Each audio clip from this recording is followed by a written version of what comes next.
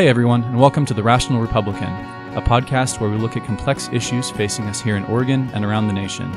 We'll try to address issues from a nonpartisan perspective and view our disagreements through a lens of respect rather than tribalism or divisiveness. I'm James Ball. This is Nick Perlasky. Hey listeners, how we doing? Today's podcast is brought to you by ProLift Garage Doors. ProLift is your one-stop shop for residential and small commercial garage doors, from openers, springs, and rollers to full reinstalls. They offer same-day service on all garage door repairs with no extra charge for evenings or weekends. Serving the greater Portland metro area, call today and set up your free estimate at 503-558-6349 or at proliftdoors.com/Portland. Again, that's 503-558-6349 or proliftdoors.com/Portland. On this episode of the podcast, we're honored to welcome Mr. Jeff Stone. Jeff has been in and out of Oregon politics for most of his adult life and is currently the executive director of the Oregon Association of Nurseries. So he's got a lot of agricultural experience. So Jeff, why don't you just take 2 minutes and tell you who you are and how you got here? I know you worked for Senator Packwood for a while. Yeah, absolutely. Thanks for having me on. I'm a Oregon native, grew up in Eugene, and with two Democrat parents. Go Ducks. Go Ducks, yep. No. We're going to start this off right. Made it 20 seconds without a beaver plug. But my best friend was a beaver, and so we played the Oregon fight song on his way down from our wedding with my beaver sister-in-law. So it's all good. So I grew up in Eugene, really became more politically active with the Reagan Revolution. So I saw Watergate. I saw how Gerald Ford had pardoned, wasn't quite sure. Then that race in 1980, I was a Bush person initially, but really liked how Reagan, I know he scared some people, but his messaging was one of big tent inclusion. And that appealed to me. So I went to the University of Oregon and was a political science major there. And Jim Klonowski, who was the Democrat committee chair for Lane County, was one of my political science professors. And he says, "All right, Mr. Stone, let's hear from the right wing today." And so every day he would pick on me. But he also wrote a letter of recommendation to my then boss after school was Senator Bob Packwood. And he goes, "I don't agree with anything that Jeff says, but he can critically think." And so then, and I started at the bottom with Packwood's office. I worked in the Oregon office. They offered me to go to DC, and we were formed a little differently, like most offices. Oregon staff would have a lot more input on DC policy because Packwood was convinced that people got DC think, and we're only thinking about what they were seeing inside that bubble, and it needs to always reflect home. And so there was a lot. And the one thing that you would never do is make a mistake, and he would have to, if he went on the floor and you made a mistake, you would be fired. You can forgive an error in judgment, but never one in fact. And I have carried that throughout my entire career. So I worked for Senator Packwood for 8 years. In fact, I was the one who turned out the light at the end when he had resigned and we had closed the office. That was a really unique experience. The Packwood staff are very loyal. The Packwood and Hatfield staff are very different from one another. Hatfield staff likes to be liked. We like to fight. And sometimes you need both. I mean, so there's no one, because you have to be bipartisan. That's what Senator Packwood taught me. But for 8 years, I worked for him. But when you resign, you can be a little radioactive. And so it was hard. But then one of my deep, dark secrets is I became chief of staff at Metro, the regional government. Talk about a stranger in a strange land. But John Kvistad, who ran for state treasurer as a Republican, hired me. And we changed the very nature of how that organization was formed. It was very dysfunctional, and we were able to change that. So there would be a Metro Council president, then counselors. There was an executive director who had in charge of the 500 staff, and then like the council. Well, that was more than even odds for me, because a lot of those folks had never really encountered a political being, especially one that was raised by Senator Packwood. And so after that, I went through and we got through an election to have the new Metro president in. And then Rod Park, who was a Metro counselor, a nurseryman out of Gresham, said, you should think about the OAN. I go, what's the OAN? Those are the people that come in and cry about us paving their land. And he goes, well, we can do better. And I said, you need to do better. And so I was hired as their government relations director. I actually followed Mark Simmons, who was the Speaker of the House, a controversial hire for the association. And a person that we both know, John Aguirre, who's now down at the Wine Growers Association in California, hired me. Well, he left to go to the Wine Growers, and I asked him to do a national search.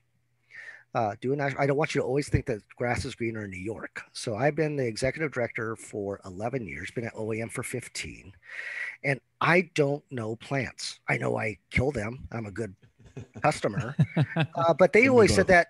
Yeah, they said we can teach you the green side, but what we want is your clarity of thought, your vision, and that's what I've been trying to do since then. And so I bring a unique perspective that I was not raised in agriculture, but I made the machine to pave them over. I also know how to disconnect it. So all skills that I think have been very interesting. We don't shy away from hard issues. I mean, transportation infrastructure, you can see the flatlining of people's eyes glaze over for that, but it's very important to get product to market. A controversial issue like immigration and immigration reform. We worked with non-traditional partners to pass the driver's license bill. And then it went to the ballot, got thoroughly demolished there. And we came back. The driver's license bill was to give people undocumented immigrants a license. Yeah, it was really, I mean, while agriculture is predominantly immigrant workforce, right, that wasn't the predominant reason. It was really more of a safety issue for us, that you want people who are licensed and able to drive on the road. And so a lot of the rules that governed immigration had changed over the last 10 years. So people are more stationary. So that's why it was important. And then you talk about any issue, we're probably in the middle of it. Climate is one. Interestingly, nurseries export plants and trees. And so then we wonder why would you put a regulatory structure in that increases transportation and we said natural gas was good for so long. Now, why is it evil? Yeah. So we touch on a lot of issues. We have a lot of ground that we could cover, but that's me in a nutshell. I've led at the national level. We can talk about how we kept markets open during COVID. I've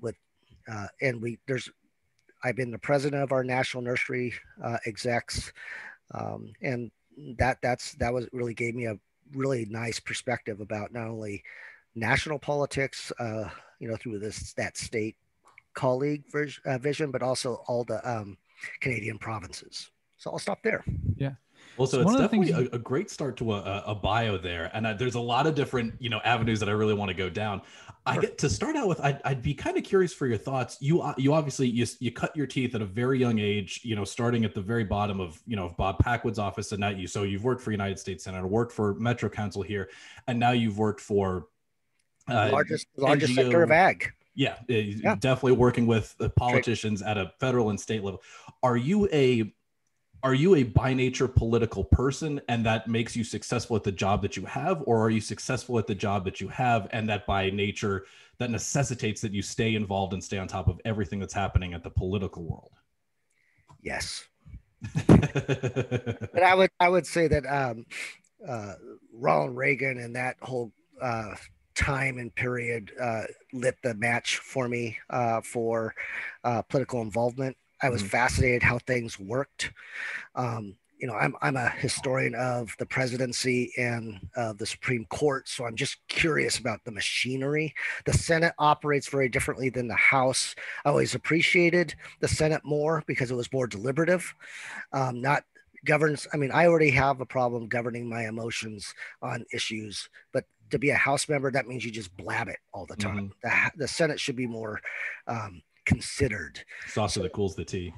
Yeah, and so I think that my political appetite has helped. I certainly think that's why I was hired initially, and with the ability to build coalitions. And I learned from Senator Packwood quite early that you should argue all day long, and then afterward go have a beer with them, because you don't burn a bridge, because 6 months from now you may need them on something that you both have not come across yet. And his best friend was Daniel Patrick Moynihan, the Democrat from New York. And so I've taken that lesson to heart.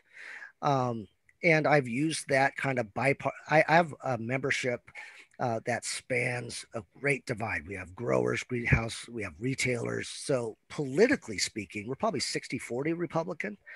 But it forces us to chart a centrist path. So how do you then become effective politically? Well, that's become solution oriented. So it doesn't matter if you're a Republican or a Democrat. If your ideas are worthy, we will pursue them. If they are not, we will oppose them. And sorry if we're not pure. I think that's interesting. I mean, that's come up several times. You know, the big tent from Reagan, the bipartisanship of Senator Packwood, and I think that's something that we're severely lacking in 2021 is the bipartisanship, the bringing people together, and getting a little bit off topic, but we do that a lot here. There is no topic to get on. I'm starting to see, like, I mean, this whole last 4 years, the Trump presidency, I was so frustrated with the demeanor coming out of the White House and just the just blatant disregard for anything that doesn't agree with the man in charge. And then Biden comes in and he says all of these great things about how we're going to be, you know, he's going to be the president for all of America and we're going to be united. And then goes and passes the most partisan, controversial, nasty executive orders. I'm starting to see the appeal of Trump a little bit, to be honest, because he says, I'm going to be a partisan D-bag. And then he went and was a partisan guy. And then, but I can see now the leadership now seems to be saying all the right things. And then they're just as partisan as Trump was. They're just not honest about it. They say the exact opposite of what they're doing. I don't know. Any thoughts on that? Yeah, and I think that's there's a lot to unpack there. And don't let me forget about don't let me forget about kind of Trumpism, because that's its own kind of category for me. Barack Obama used the executive order as a way to not legislate, but through an administrative fiat advance goals. And you know, he had a very hostile Republican Congress, and I get that.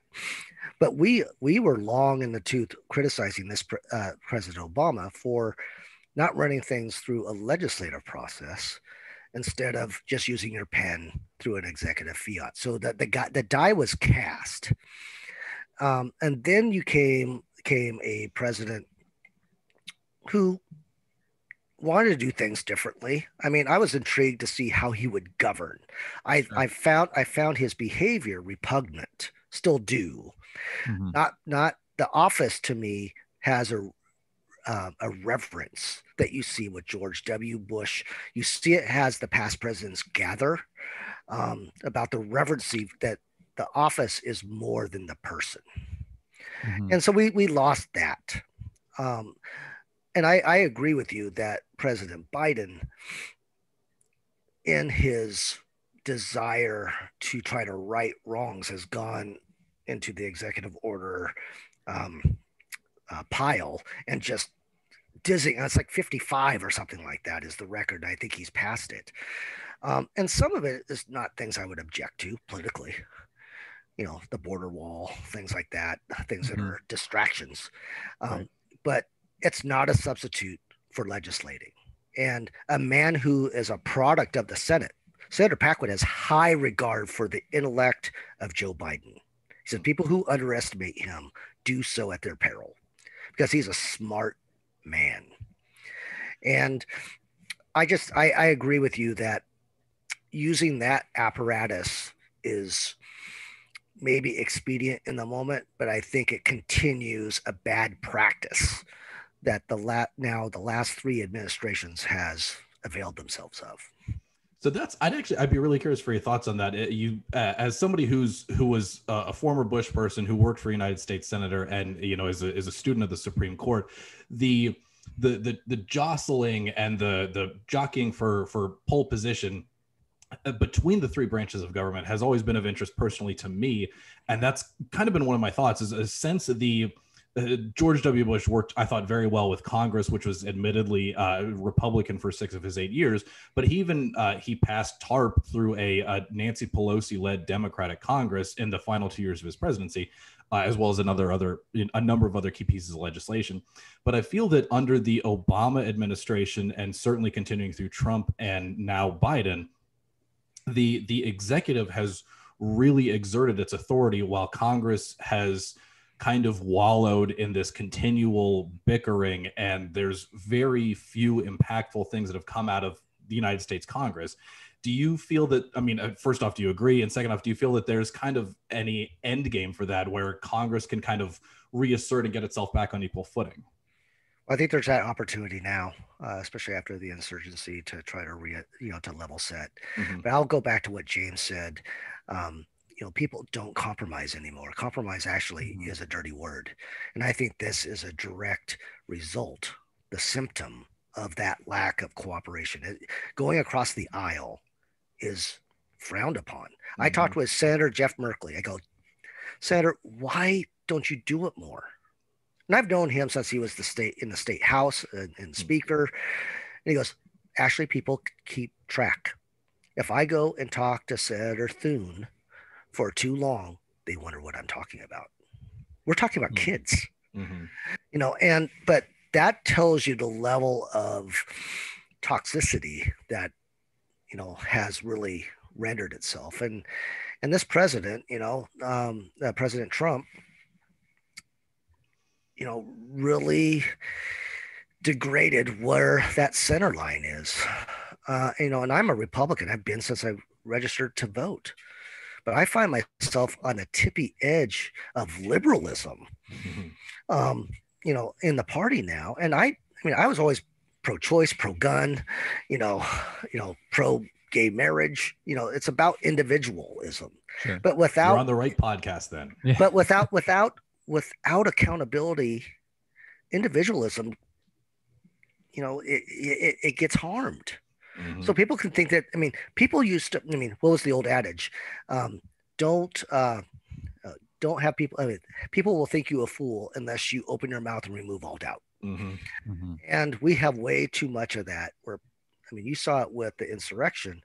People are videotaping that. They're going selfies and then they say, I shouldn't be prosecuted.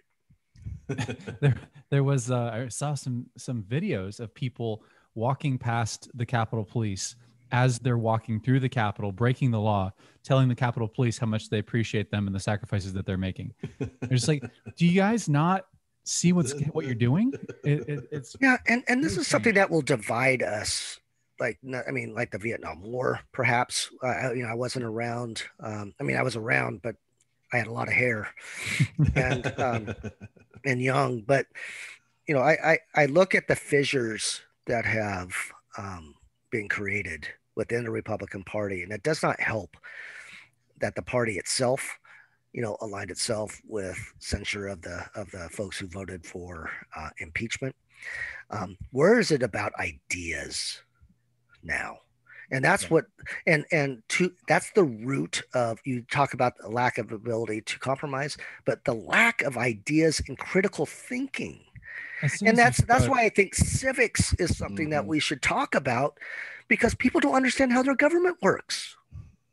There's so many on both the left and the right. I've seen it where they have started demonizing the other side. It's the othering, it's the tribalism, it's easier. Yeah. You're absolutely right.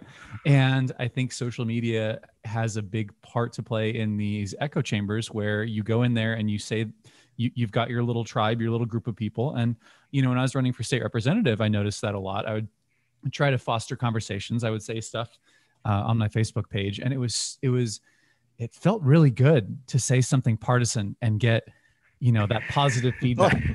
And I would get called out sometimes by my liberal friends and followers, and I had to stop myself. And you get a hit of dopamine when you say something extreme and it resonates with people. But you're right. It's about the ideas, and that's kind of what we've gotten away from. It's my ideas are better than your ideas, and let's talk about the ideas. But what we're doing now is, if you don't agree with me or you're in the member of the opposite party, you are now an evil person and you are trying to destroy America.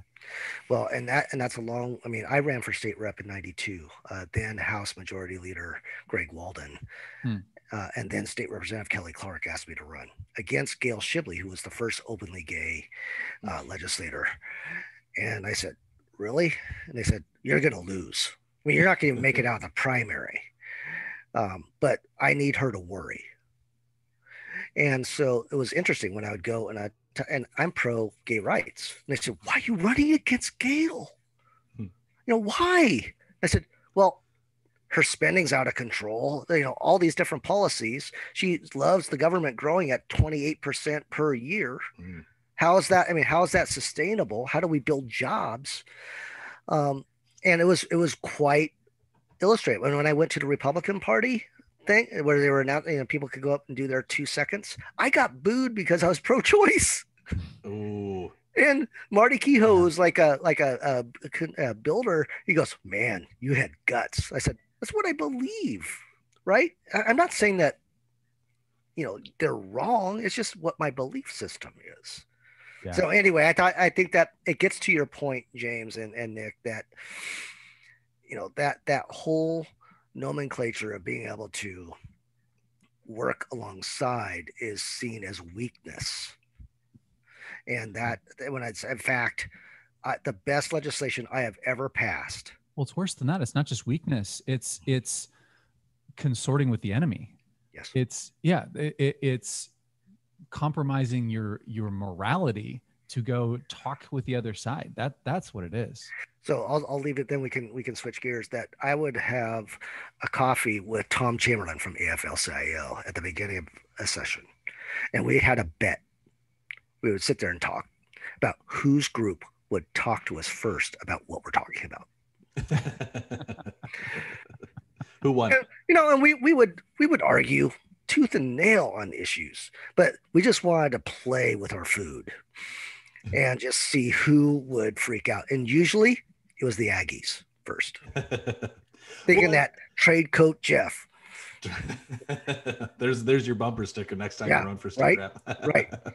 But that was the Ronald Reagan Tip O'Neill, is you're like cats just going at each other. But at the end of the day, it's you're still two officials in high government office, and you enjoy each other's company, you get along, you sit down, you have a drink, and it's just like 40 years ago now. That was a death knell, and it's only gotten worse since then. But it's just like, why is this such a problem?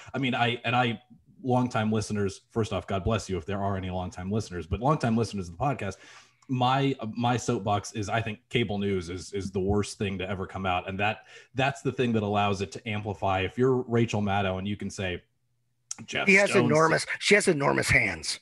Is that right? Huge bits. It's like shaking hands with me would be Andre the Giant. I never would have imagined that about Rachel Maddow. You fun will fact now. For the day. There you go, Rachel Maddow. Please come on your on the podcast, and we'll shake hands with you. But that, what used to be just a thing, maybe you'd read about it in the newspaper or something, that now it gets amplified on Fox News and MSNBC, and now Twitter and Facebook and Instagram. And it's just, rather than say, yeah, I sat with a Democrat and we talked for, 2 or 3 hours about really good ideas and really good stuff that we want to get done. All people are going to see is there's a picture of, an R and a D, and it's just, this guy's not one of us. We need to go primary him in the next election. And it's just like, what is this? What are we doing you here? lose the support of your base because both sides are the same in that they're always looking for an excuse to fight, and like a lot of the bases are. And so if you lose support of your base, the other side's not going to take you in. And that's exactly right. And you've got nobody, and so you've got to keep that base satisfied, or else you're gonna be out of a job. It's crazy. One thing, I mean, I think people are too akin to just tailor their news streams, right? So that bubble is a real thing. And I have good friends who go on to the Epoch and, all those Net Daily. And, oh my goodness. And I've News. gone on and I was going, oh, you make the Washington Examiner seem like you're a liberal rag. But I mean, I would honestly, back when Megyn Kelly was at Fox on a big issue of the day, I would go in between to see how the news cycle was going to be presented. So Rachel Maddow and her enormous mitts and then on Fox, and I found it fascinating, but then they got pure on each channel.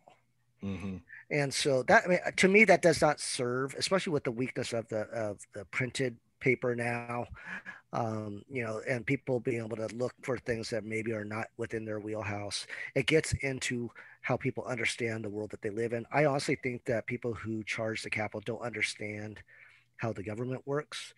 And I also don't think they probably voted. Well, I think a lot of the leaders, they some of the more prominent figures, the guy with the buffalo headdress, and then there was the guy carrying the podium, and then there was like one other guy, but all three of them did not vote. One of them hadn't voted, or two of them, I think, had not voted ever. And the other one did not vote in either 2016 or 2020, but had voted previously. I haven't missed a vote since I turned 18. Yeah,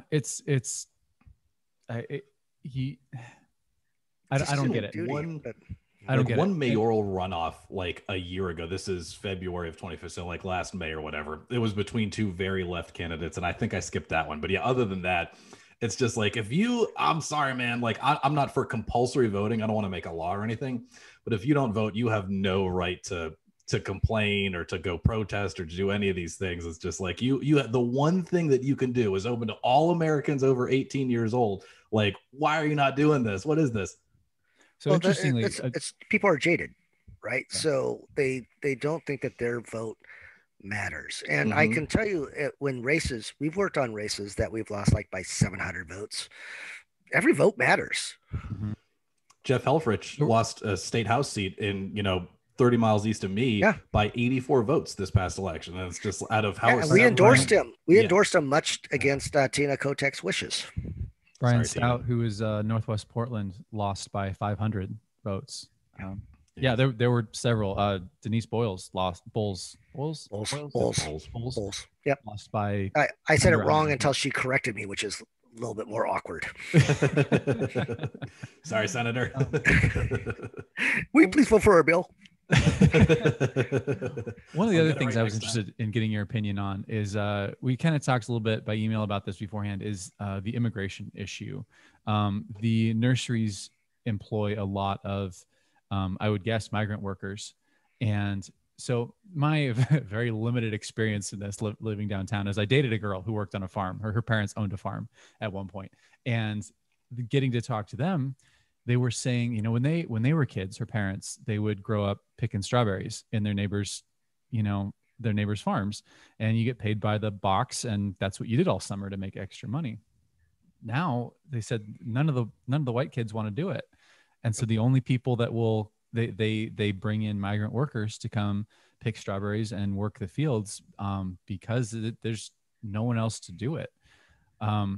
And so, you have to jump through all the hoops to make sure everybody is legal and everybody has gotten the correct visas.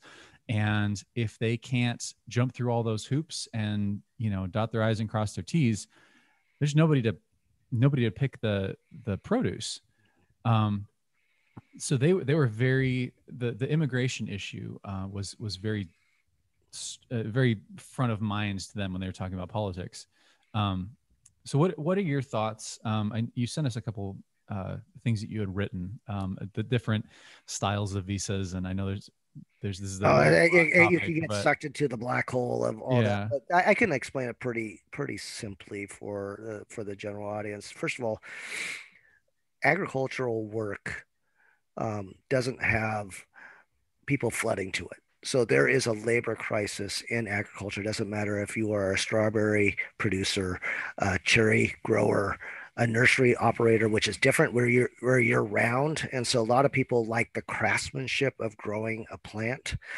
And so the difficulty with the immigration issue is that the worker might be legal and authorized to work, but his wife or his parents may not be. And so the trepidation and fear that is pervasive within that community is a real one. And President Trump amplified that. I mean, talk about Spinal Tap. He turned that 1 to 11, right? So you like that? Yeah, I have a lot of them. We could spend we could spend a whole 45-minute segment, which I would enjoy, talking about this issue and diving, really going not wide but deep into it. But let's talk about how it's different than it was when our parents were growing up. Before, you talked about migrant workers. That's how exactly it was. People would go from, state to state, go up. You could literally see, when I worked for Packwood, you could see the migrant workforce move up the coast depending on what was needed, right? And the farmer would say, all right, James Ball, you said you're authorized, you have your driver's license, you have a license, you have all the things that are on an I-9 form. Your face is on that. And so, yes, okay. I mean, it's not like other people are beating down my door to work. Right. So, but if you came and said, now my name is Nick Perlosky with a different social security number, I have to terminate you as an employer because then I know you're undocumented.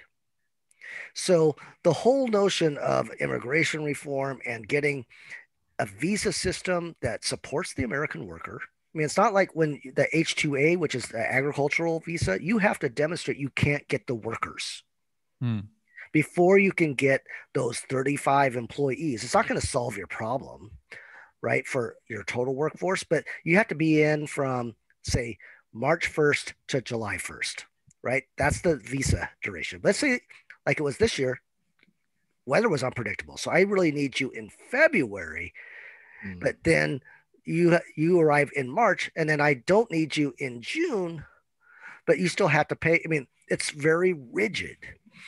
So there's a better way to do it. In fact, when we go to Congress, we talk about the elements, no longer about citizenship.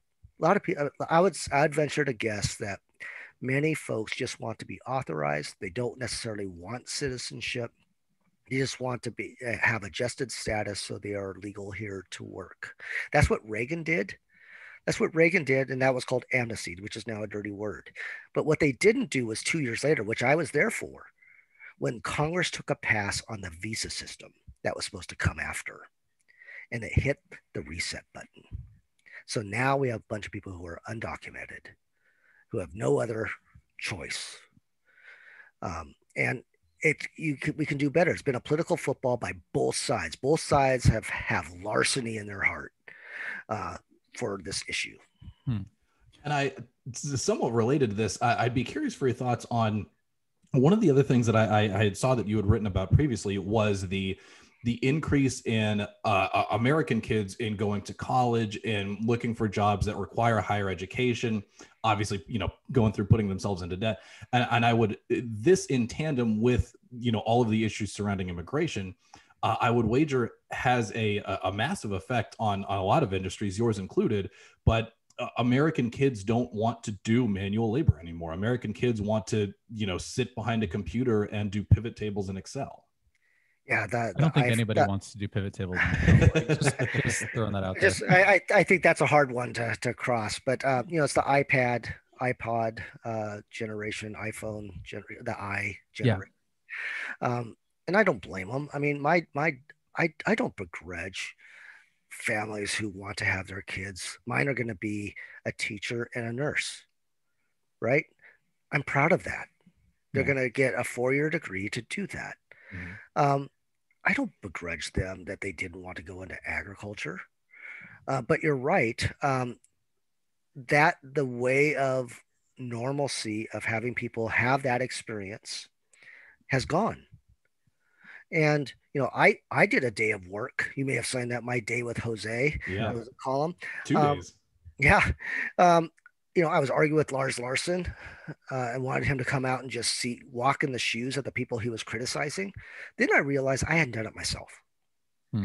So I did. I went out there. The one in winter, I just tried not to cut my fingers off as we were trimming Pyrrhus on a 19-degree day. The second one was, I think you read that we were planting rhododendron in a field. Mm-hmm. Mm-hmm. And my line looked like I had failed a field sobriety test. And it was so bad. And the workers, guys who were older than me, passing me, going back, and I realized I'd see one kind of peel off. They were going behind me to fix it. They really thought I was going to be a photo op because I was the exec. They didn't and I said, I want to be treated just like everybody. So I learned about their families, learned how they're homeowners and how they sent their kids to college and how hard work matters. And I go, why would Republicans vilify hard work? And they're extremely religious men and women of God. Right. And so a strong moral fiber, but yet this history had a history of this, my friends. I mean, the Germans were going to ruin America when Abraham Lincoln, it was the yellow curse for the Asian Americans during TR. It was the Germans and the Italians during FDR. So who's next up in the queue? Who haven't we demonized yet? What do we got? Oh, Mexico's right there. Let's demonize Mexico. Let's demonize Central America. It'll be somebody else in 20 years, which shows that we don't learn. Yeah. Well, and I grew up in El Paso. I spent middle school and high school in El Paso, Texas, which is from here to the wall behind me, away from the border with Mexico, and it was the third safest city in the country. They did a great job at keeping crime rates low, and everybody go along to get along. I've been drunk in El Paso at an Oregon Bowl game. Not that Oregon State's familiar with that. You went to one of the Sun Bowls down there. Oh yeah, against Minnesota. It was terrible. I remember. I worked with a guy who played halfback in that game or fullback in that game, and I remember I looked it up and I had to get my cheap shot in. It was Minnesota was dominant. Yeah, well, they had the Barbers. Had Barber. He was one of the running backs, and then they were good. They're sure enough. No, honestly, there's probably a better than 50% chance I was at that game because that was late 90s, early 2000s, right? Yeah. And that's Kellen when Clemens I was the quarterback. Yeah. There you go. But I can't do math, but I know that. It's one of those it's all related somehow. I can't sum two numbers in my head, but if you give me a football number or whatever, I'll figure it out. Amen. But so that was obviously a huge concern there. Border security was a major thing. It was always in the papers. It was once a week somebody would get caught hopping over one of the walls or whatever. And the white people that I knew, which is very few because El Paso is 80 or 90% Hispanic. But a lot of these folks had moved from other parts of the country, and they would be up in arms.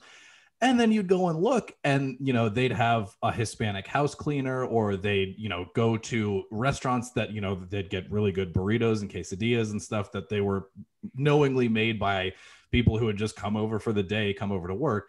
And it's the amount of hypocrisy there, the amount of unself-awareness that is needed to kind of rationalize those two things and put everything together is mind-boggling to me. Well, I think what it does.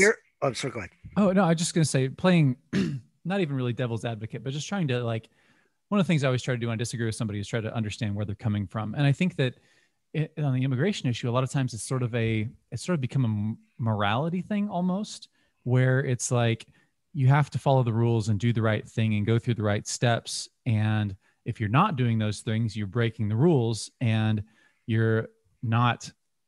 And so I think that's kind of where it comes from, is this morality of, if you're not following the rules, then why should we give you any sort of special treatment? But to all of your points, that totally just ignores the humanity of it.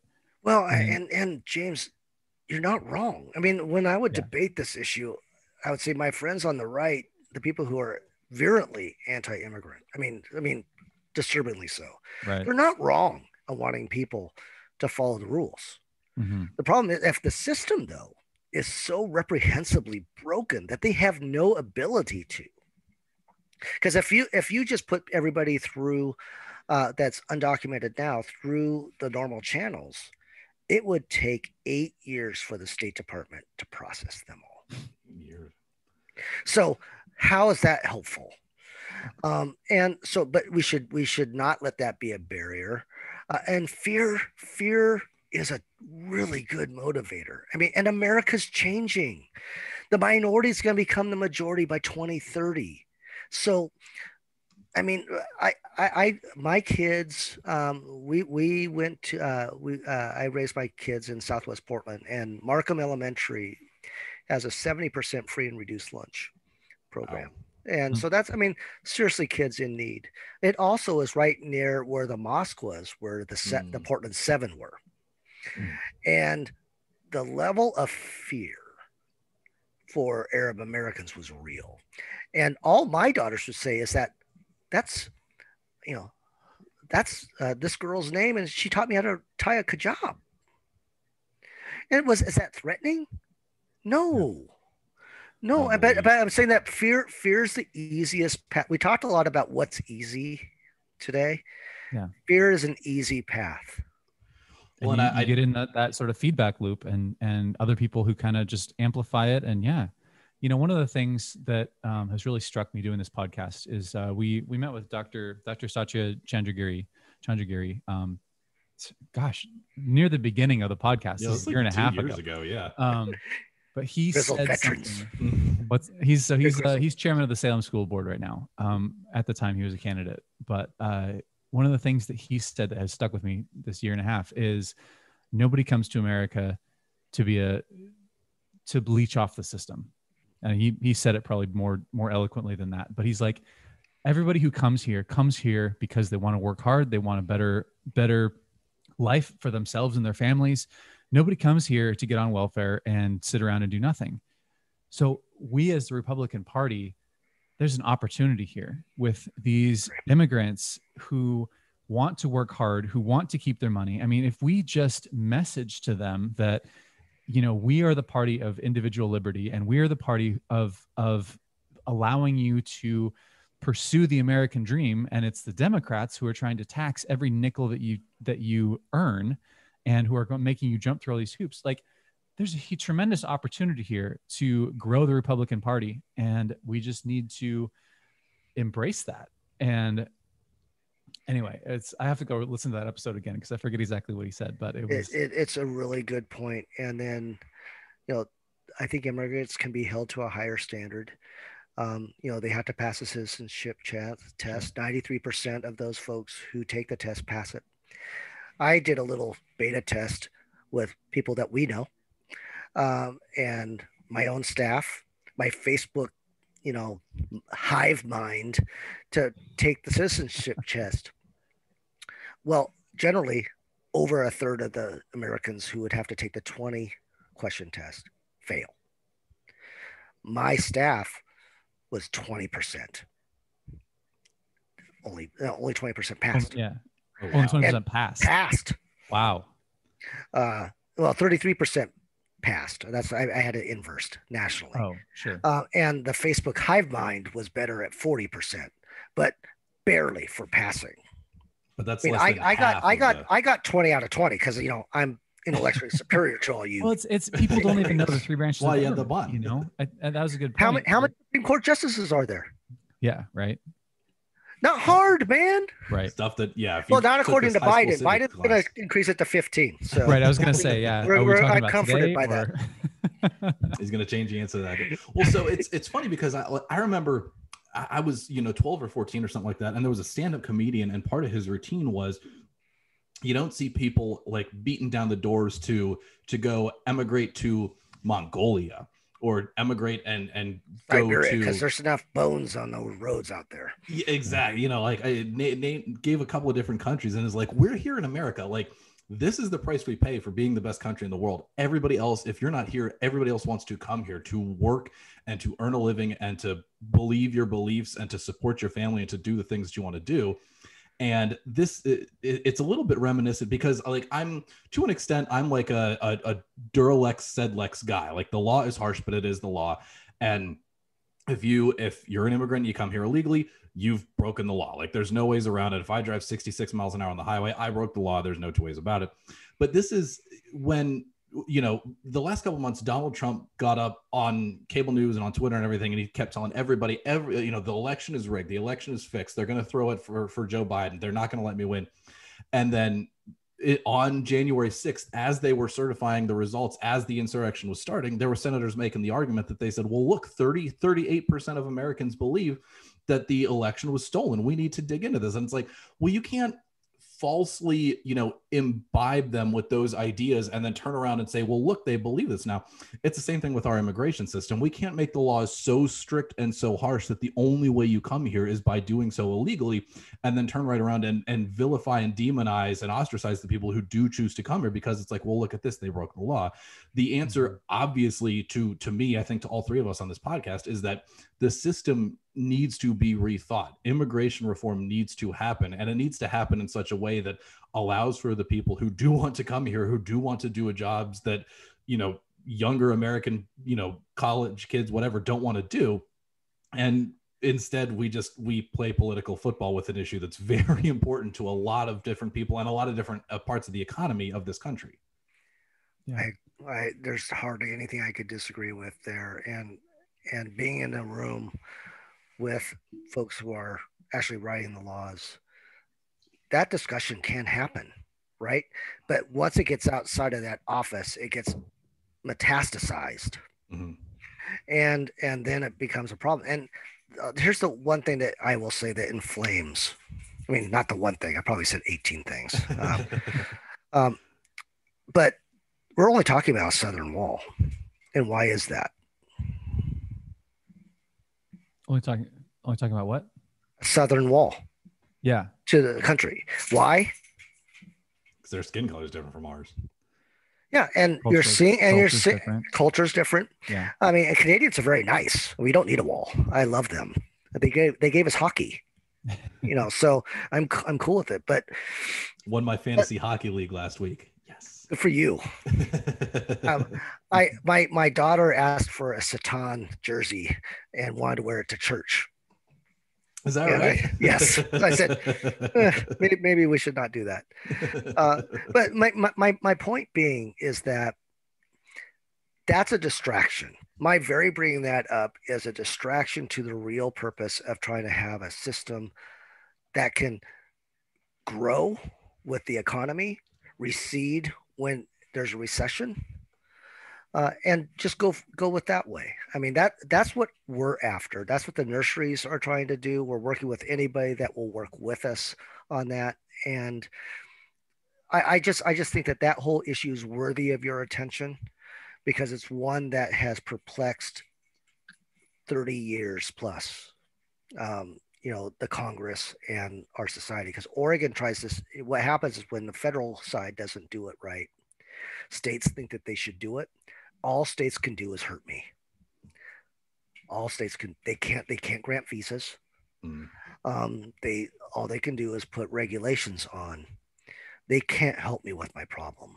So I have offered the most conservative Republicans in our legislature, said, come to DC with me, help me solve it. Yeah, no, it's a talking point. And it just ends up being such a shame, and it's and obviously such a hindrance to the work that you do. And I guess I'd be curious to talk a little bit more about that, just because you are you're obviously in the crossroads of working in industry and working in politics, but the work that you do in the industry is very Oregonian in nature. It's really something that, can not only happen here, but can really only happen here to the volume that it does. So you get a good cross section of what it's like to be political, but also what it's like to be an Oregonian. For somebody like me, I've been here for 5.5 years now, I still consider myself an outsider looking in. Yeah, we'll adopt you. Even though I'm a Beaver fan. Yeah. I love it. I'll take it. Not a Husky. Yeah, exactly. As long as I'm not a Husky, we're we going to all have a line. I think that's exactly right. No purple in this house. No. But I mean, what's the future like for nurseries? What's the future like for agriculture here in Oregon? And I think at a 30,000 foot level, how does Oregon get back to kind of its place as a leader in industry, as a leader in commerce, as a leader, an economic leader, and then how can we turn into a political leader? We don't have the political footprint that we did when Mark Hatfield and Bob Packwood were in the Senate. It's a really good question, and I think that there are a lot of things that you can take solace in with how traded sector nurseries are $1 billion industry. 75% of what we grow goes outside the state, 50% east of the Mississippi. So it gives you a sense of its breadth. We go to the Pacific Rim is a big trading partner. Canada, still a foreign country, is a big trading country partner. So there's a lot of good things that are happening there economically. Oregon is a leader in how they in terms of food production and nursery production. Wine has gotten its legs underneath it. And I think it's affirming that type of hard work and handshake agreement, which is ultimately Oregonian too. I mean, I think it's very farmer, that you're as good as your word. Handshake is good enough for me. So I think those are all elements of an economy that people are aging out. Nick, 72, I think 72 years old is the average age now for a farmer. Wow. And people are not wanting to get in it. So like my kids, if I was Stone Farms, want to do something else. And so what happens to that once land is converted into housing or another purpose, the next great thing that makes widgets, you lose that land. And then there's food security. I mean, do you really want to be getting all your produce from Mexico? It has far different food safety standards, or somewhere else that maybe they grow it near a nuclear plant. Mm-hmm. You'll look glowing, but for a bad reason. But I would say that we've talked to some of my members about, why not elective office? You're grounded, you're a Republican, you're solution oriented, but you have to raise so much money now for a job that is thankless. Mm-hmm. And so when you get into the state legislative side, that's a true barrier. We have plenty of people who are on school boards, who are on fire, part of the volunteer fire force, firefighting force. So their roots, I mean, not to have a pun, but their roots are deep. But why make the sacrifice of taking time away from your livelihood to go into a cesspool where you're wrong? Mm-hmm. You get called out publicly and berated, and everybody's that Perlowski, he likes drug runners and people who murder people, because you're pro-immigration. Well, no. Every chance we said people who are criminals, they should be deported. The problem is that it's so porous that person can come back. You have to, deport people 4 or 5 times. And is that good? No, the system is broken. We're trying to fix it, but you can't fix it while getting pummeled on every side. The liberal side wants to unionize them.